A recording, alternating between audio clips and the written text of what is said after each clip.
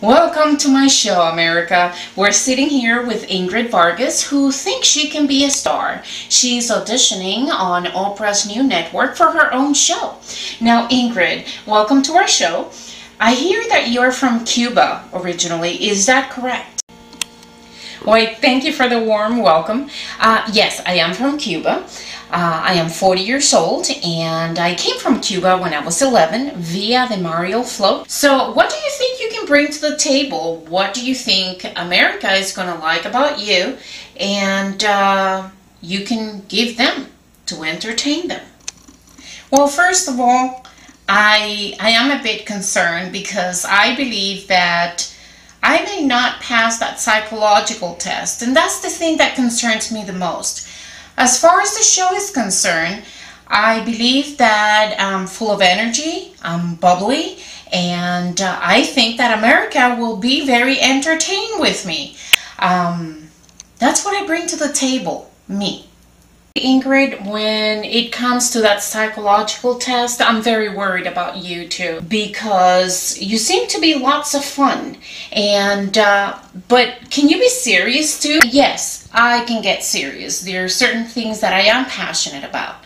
For example, when we watch the news, oftentimes it's all about serious things and bad things, and we're all stressed out because they don't tell us who's doing what and when to fix these things. And I would like to use the show to focus on people or organizations that are doing things to make a difference.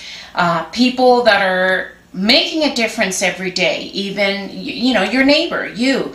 And that I am passionate about. I want to focus on positive. I want to focus on spirituality, on growth, on going green, and I want to grow with America. So yes, there are subjects and things that I am passionate about and can get very serious about. I really appreciate the opportunity to get myself out there and be seen, and hopefully America does want to see more of me. I have a lot to bring, and we can all get to know each other, have lots of fun, and learn more and grow as we're doing so. Please, America, vote for me.